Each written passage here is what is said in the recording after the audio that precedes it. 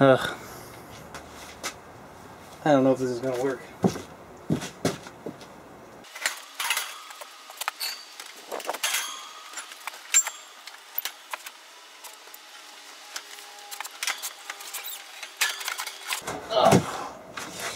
This is not your average everyday portable oscilloscope. Oh, freaking crap.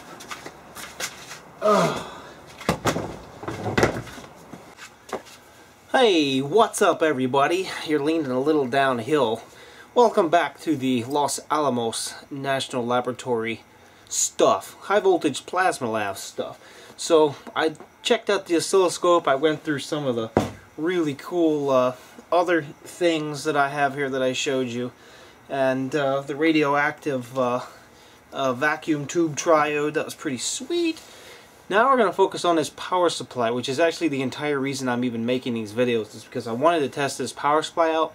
Looks half homemade, half not. Couldn't find any information on it. You know, it is what it is. So we're going to tear it apart. We're going to try to hook it up. We're going to see what happens. It needs a new cord. Cord is shot. The output is actually a giant heavy-duty coaxial cable.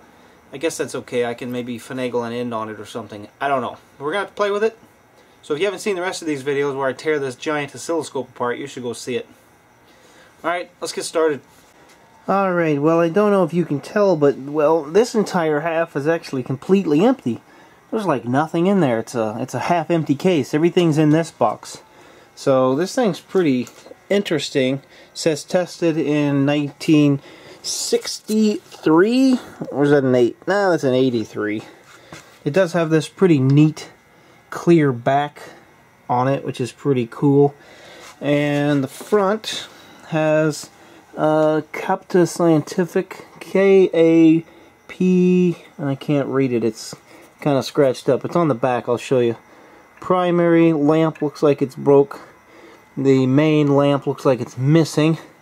And the high voltage on lamp is still attached, so that's a good thing. High voltage power supply. The meter pegs red at 35 kilovolts, and the DC milliamperes pegs out at 1.5 milliamps.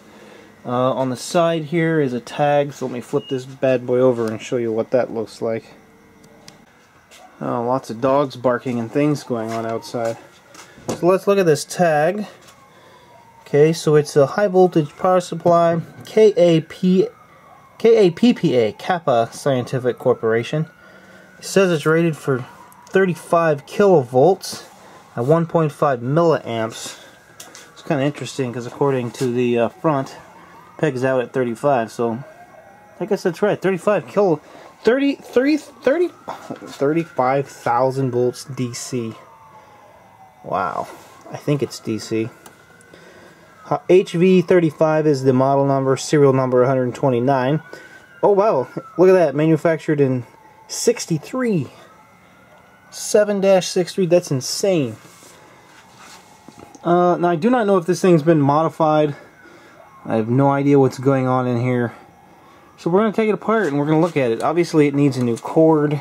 It's completely shot. And then the output is a really heavy duty giant coaxial cable. And you know, it's got this coaxial plug on the back, but it's not actually wired to anything, or maybe it is actually, now that I look at it. Maybe it really is. Maybe the shielding actually is wired and then the center goes through. I guess it is.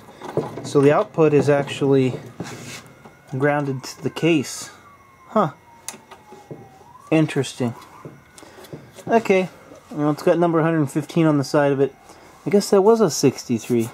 August 1963, tested by. It is pretty heavy, but it's got a lot of empty space in there, which is kind of bizarre. So let's go ahead and take the covers off. See what's inside this bad boy. Yeah, boys and girls, here we are.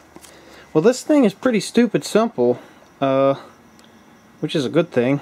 Basically, this is a giant high voltage transformer. Right here. So let's get maybe a better lighting. I guess it's okay. So you've got a 1, what is that, a 1 through 8 And you've got 4, 1, 7, and 8 hooked up. So that is the input to the transformer, okay? And the output is right here. So this output lead goes through here, and they've got some Teflon or PTFE Teflon liner here just to keep it insulated really well. And then look, it's just plugged in to this little insulated terminal block. Same thing with here. So this is the output. So the output goes through, and it's the center of the coaxial cable here. And it just plugs right into this block. Just a simple, it's just a banana plug actually. And it just plugs into that brass block right there. So this side, look at this. This has this giant connector, okay? And it's connected to this weaselly little wire here that's black. I haven't traced the black one. Looks like it's grounded. So, yep, okay, the black wires are both grounded, and so is this. So this grounds this. And that is probably to short the transformer out to make sure it's like a safety. And check it out, because this system is designed to be on its back, gravity is actually what holds this in place.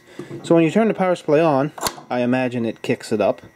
And this is a big enough gap where the 35,000 volts won't jump. And then when it goes down, it conducts to it. Now, inside of this block, which is black plastic of some kind, inside of here it looks like, because you can see it, it's threaded through here. So this is threaded into here. I imagine these two are connected together. Could be totally wrong. Probably through a bleed resistor or something right here. That's my best guess. And then on this side there must be some sort of a step down inside of this solid block. I don't even think I can get it apart. It's solid all the way around. And then you have a pin 15. So I traced pin 15 as I suspected. It comes down here to the voltage meter. Okay, the DC kilovolts meter. And there looks like there's neon lights. Everything on this is neon lights, including the front indicators. So there's neon lights there, probably for overload of these meters. On the side here, I guess let's finish the back. And there is some sort of a resistor here, or something, 200 volts DC. That looks like a capacitor, I guess. And then, yeah, your input. I mean, that's it. That's the only thing in the back. I did take the cable out because I'm going to put a new one on it. So if we follow this thing down in the front, there's a relay of some kind here, a relay of some kind here. On the front panel, as far as the big potentiometer goes, it's a 0 switch, probably an off switch. That may even flip on this giant contactor back there. Not sure yet. So yeah, just voltage going to the transformer, I presume. Probably really simple. Indicator, oh, that's a power switch indicator. Yeah, that's about it. So let me turn this thing over real quick, because what I want to show you is the label on this transformer. Alright, I'll do my best to get in here. And I'll even turn this sideways. I have a hard time seeing it, but maybe the camera will focus better. No, it's not going to. Okay, so basically this was made by Universal Voltage Corporation, 17 South Lexington Avenue, White Plains, New York. High voltage power supply. I'm going to try to read it. I think it's a BAM35-1.5K. And then it's got, on the serial number, it's 35-299. Kilovolt says 35 and milliamp says 1.5. High voltage leadership, it says. That's the entire unit. That is simple. Again, all of these bulbs are neon bulbs, and I don't think I have any to replace the mains. This one will solder back on. I don't know if this is supposed to sit at zero start. You can see it switches on and off.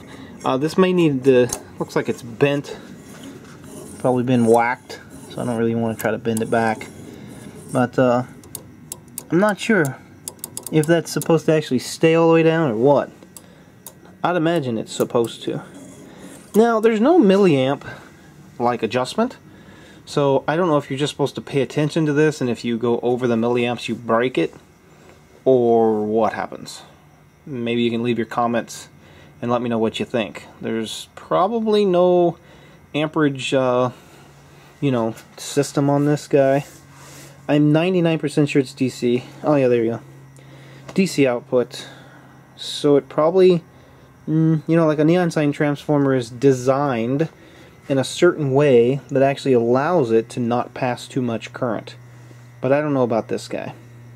What do you think? You think this DC transformer is the same way? I mean, obviously it's AC that's been rectified, but... Huh. Very interesting. Very, very interesting. I think my favorite part is the giant insulator right here. It's pretty wild. Pretty wild. So, you know what? We're going to put a power cord back on it. This one's shot. And I'm going to put what I have on it. I'd like to find me a longer cord. I don't think I have one here with me, but I'll look around. So let's put that on there, and let's turn it on. I really don't know what to do with it because I don't want to just short it out. So maybe we can try to light up some fluorescence or something. Oh, that just looks scary. Into the back. So, I got it all connected. I got it plugged into my fancy-dancy three-way safety outlet. Oh yeah, and the important thing about this safety outlet is that the ground is definitely broke off in there. This way you know you don't plug any, you don't plug any wrong 3-grounded outlets into there. Safety first, guys. Okay, so before we turn this on, I wanted to show you something kind of neat. These tags are actually aluminum with the numbers on them, and then they're just wrapped around the wires. Kind of cool. So, I did not go with the military standard every inch. I went with the RWG standard of 2 inches. So, you know, zip tying every inch, just not necessarily, but 2 inches, very necessary. So we've got our high voltage power connected. I have no idea if it's shorted in here. It looks pretty bad. And I've just got it dangling up here. I don't want to have anything to do with that at the moment. 1.5 milliamperes DC. 35,000 volts still might kill you. Okay, there is no fuses in this. Couldn't find a fuse in the front or the back. But we're going to turn it on. We're going to see if that contactor opens up or what happens. So, yeah, here we go. Okay, primary is doing nothing. I have no idea if the mains voltage is on. I didn't hear the contactor back there do anything.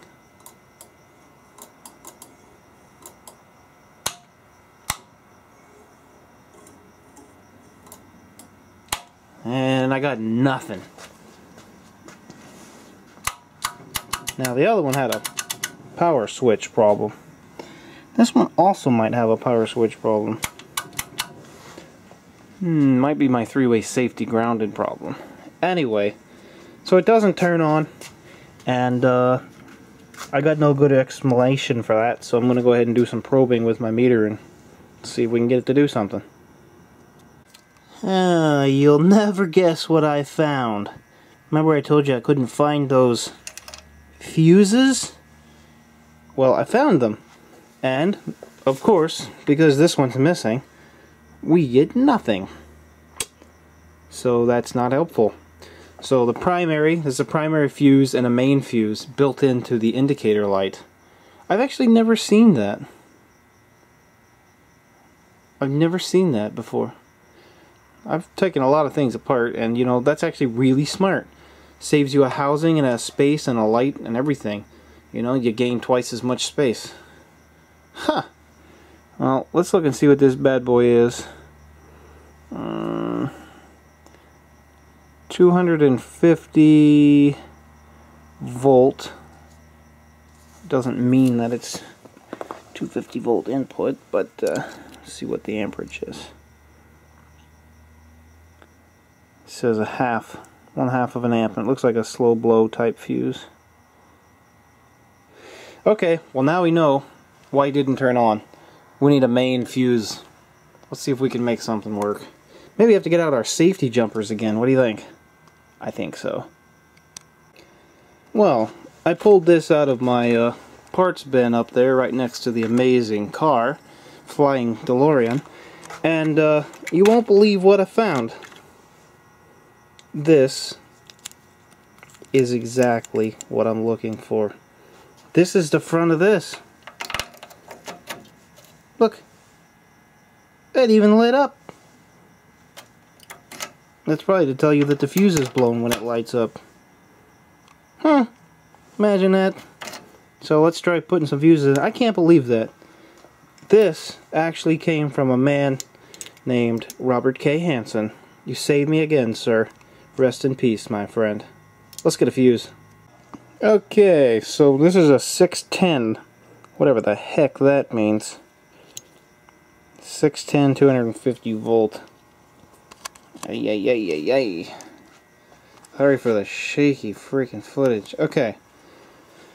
So it was already on when I plugged it in, so there we go. We are probably making contact. Now let's try it again. Oh jeez. Well, if that didn't scare you, I don't know what will. It scared the living piss out of me.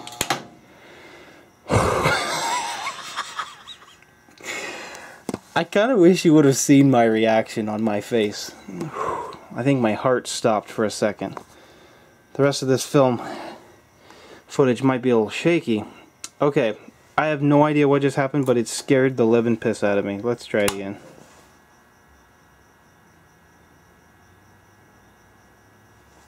Don't scare me. Ah, I get it. You turn it on, nothing happens until you hit the limit switch. Now you're at 0 and you're on. Ah, see, it does make sense why they didn't make that a, you know, to hold the limit switch down. Because you can have it on high, nothing happens until you turn it all the way down to 0. That's smart. That's a safety, built-in safety feature that I really like. So, now I know it's not going to scare the piss out of me. I know what's going on. Okay, so here we are. The voltage on the DC kilovolts went up a little. So let's go ahead and just see what we get. Oh, I hear corona discharge up there.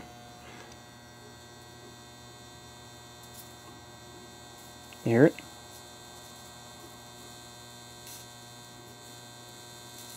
Oh gosh. Holy crap. Check it out, you ready? Oh. Shut itself off. Jeez. Alright, one more time. Everyone's sleeping. Gotta be quiet. One more time. Okay. Okay. Enough. Yes, it works. And it's got some serious capacitive discharge going on. My neighbors are probably going to be looking out the windows in a second. Anyway, man, I'm a little shaky. High voltage, you know, on a safe level, it's okay to play with, but that is a serious gap. That's like a 2-inch gap right there. And I wasn't even maxing it out. Wow. Well, now I know it does have a safety shutoff for short circuit. That must be built into this back here. Holy crap. Scared the piss out of me earlier. You missed it. I just set the camera down. I got a text from my wife. It says, "You are being loud. Please don't get us in trouble again with the neighbors." Kids' windows are all open. Just laid Kai down. Kai wouldn't go to bed. You remember that time when I blew up that giant capacitor bank inside my garage at like 3:30 in the morning, and my wife woke up inside that was 30 feet in a disconnected garage in the house? Okay, that's it. If I'm pulling too much, it'll trip. I'm at 370 volts. Let's go try to discharge it anyway. Want to? Nothing happened. I must have something wrong. Huh. Going outside. Oh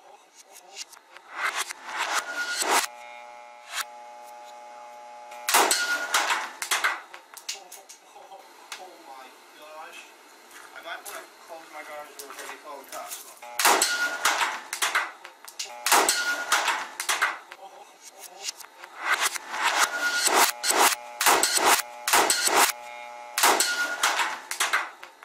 Because that thing just evaporated. Dude, that was freaking awesome. I think we're back. Back in business, boys and girls. Okay, I'm going to put the covers on this and say my outro. After many attempts of trying to show you what is going on here, the neighbors keep coming outside wondering what's going on. The neighbors have left. So, here's what I've got. I've got this interesting looking spark gap thing that I made a while back. So, on this side you can adjust the final rod in and out, and then on this side you can fine tune the gap. Okay, so this little device works pretty well. I made this spark gap device for you know, random things like this. So today I'm going to actually use this power supply on this spark gap, and we're going to see how big of an arc we can get. Okay, so I set this spark gap basically as far as it will go. And I want you to just kind of see the amperage and the voltage meter when I run this thing. So I'm going to shut the door. Let's just leave the lights on for now. This thing hums really loud because of the way the transformer, or the old contactor back there. Sometimes it hums really loud. So I'm just going to slowly turn this up until it pops. You can hear it. If you listen closely, if you listen past the humming noise, you can hear it start corona discharge, and you can watch the milliamperes go up.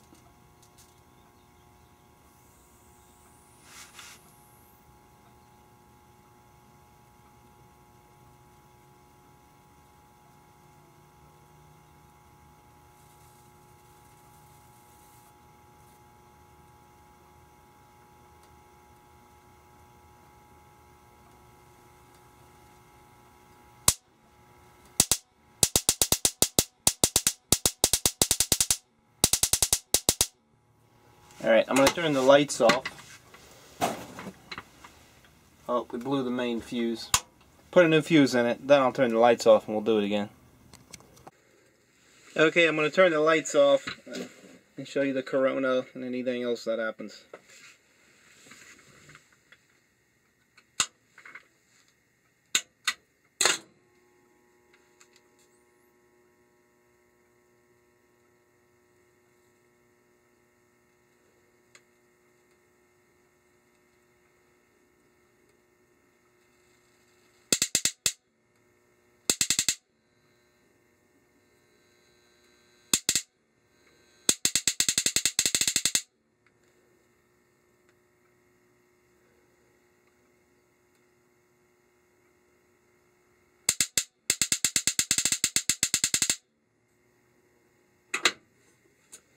Blew the main fuse. Alright, back to the other video clip. Just wanted to show you the big arc. It's kind of fun.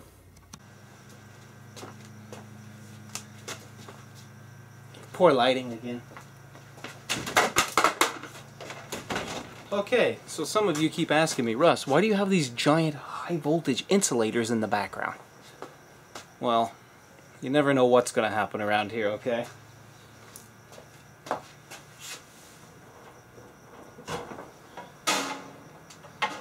This thing is scary.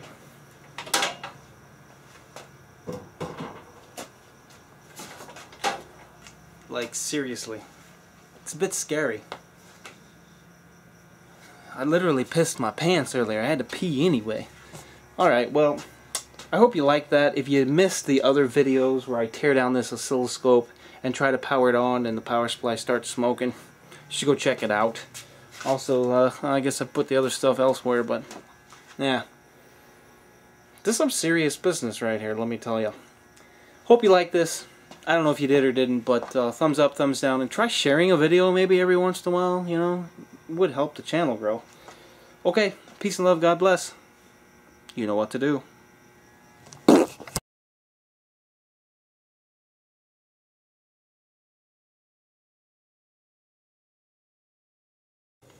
Okay, I've opened up the gap really big. I want to see this thing spark. Oh, there we got some discharge.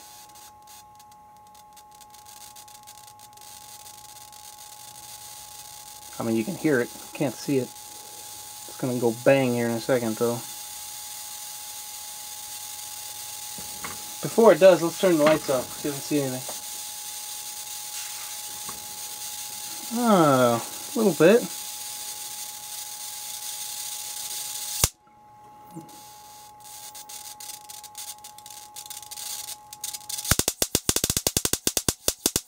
Oh, that's pretty.